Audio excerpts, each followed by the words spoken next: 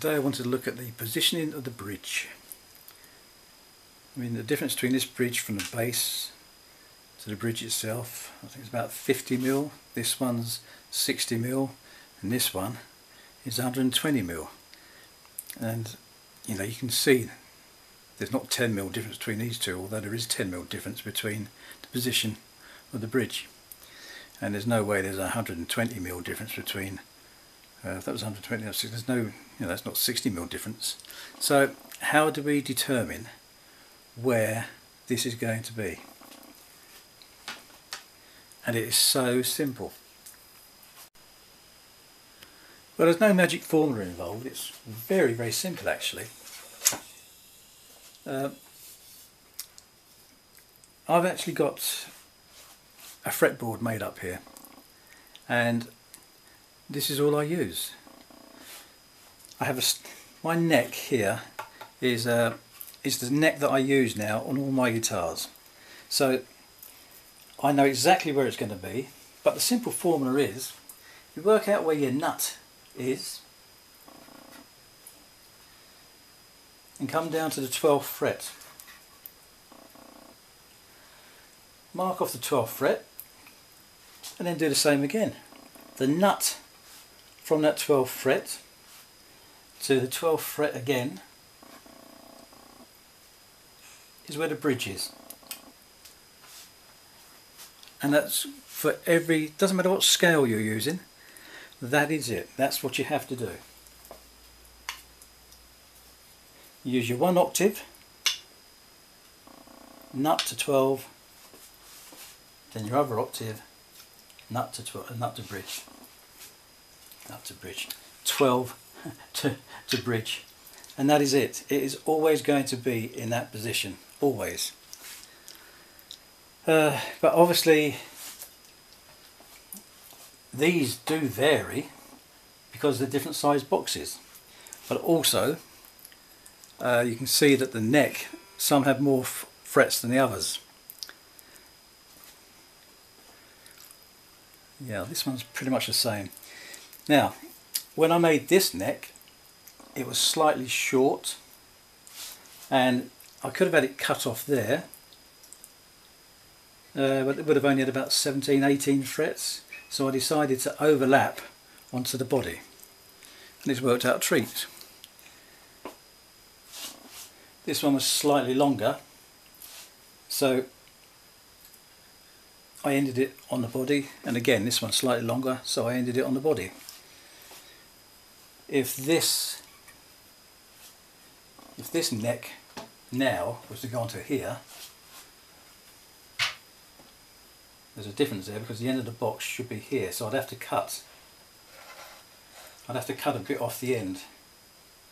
I have to cut a bit off the end here. But really this is the bare minimum. You want your bridge, that's the bare minimum. That's about 2 inches, 50mm. You don't really want that any nearer the end of the box. So that's something to keep in mind.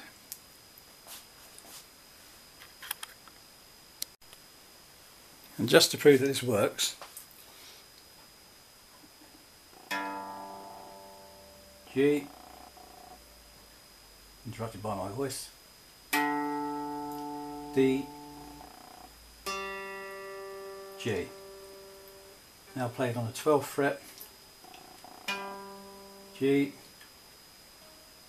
D, G. So the intonation is correct.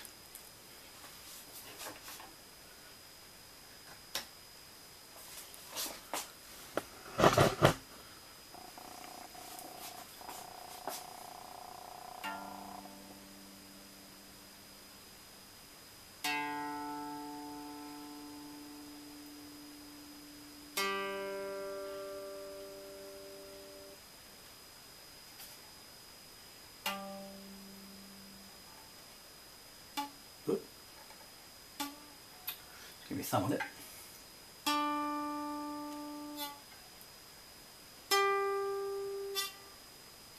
Squeaky. So yeah,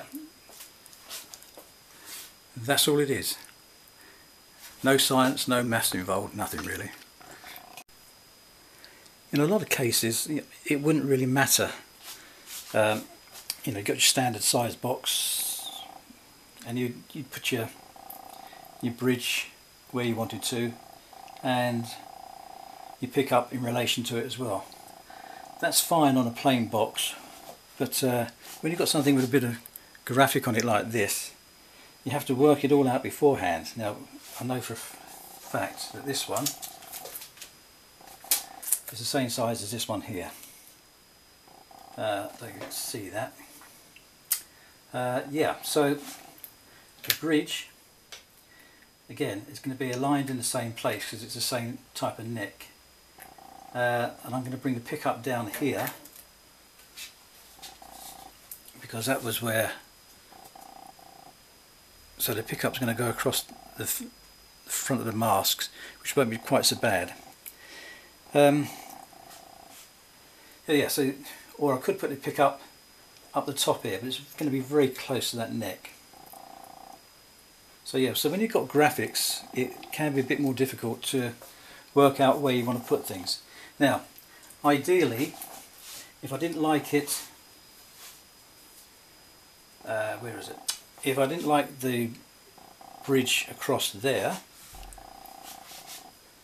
across that area, then I could bring it down a bit lower. But if I brought it down lower, then obviously everything with the guitar neck has got to go in that direction as well, because these points are fixed. That point there from the 12th to the bridge is a fixed point. So that would have to, if I move the bridge down here, that 12th fret would have to come down as well, which would make this quite short on the end, although you could just extend it over. You could extend it down here with a few frets coming down, so you're not losing these higher notes. I hope that made sense. Same with this one. It's another one here. You've got to be careful that you don't ruin the graphics, so therefore pick up the top by the neck.